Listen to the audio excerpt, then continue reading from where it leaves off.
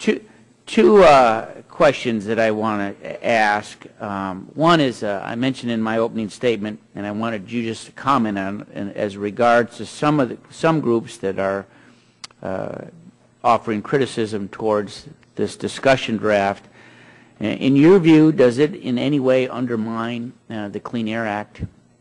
No, it's not going to weaken the regulation of air pollution that, people are concerned about, asthma and heart attacks and all these, that long list of things, the lung cancer. The Clean Air Act has reduced air pollution and done so in a conjunction with a period of economic growth. That's significant because during that period of time, all these things have actually reduced, and I can't see that this would have any effect on that. I did mention that things like the Diesel Regulation Act, Clear Skies, these are things that we have been trying to do and have done successfully. So we are addressing that and have been addressing that with such legislation as I just mentioned. Now, I know that you're writing a book. Yeah.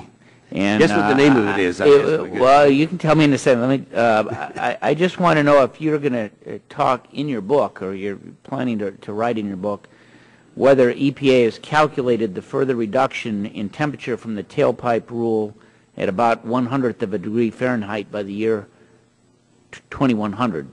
I think what you're getting to here confirms what I said in my opening statement about the Tom Wigley report on the Kyoto Treaty, that it's hardly detectable. I won't tell you about my book. I did finish it last week on the 5th, although now I see we're going to have to go forward with it a little bit further. I won't tell you what it's about, but the name of the book is The Hoax. Yes, there have been a lot of things that have, so Don Rumsfeld's not the only one writing it. Yes, sir. Thank you. I yield back, Mr. Chairman. Thank you. This time I recognize the gentleman from California, Mr. Waxman. And he'll be the first to receive an autographed copy. No, I already that to Barbara I will be greatly honored. I received a lot of books.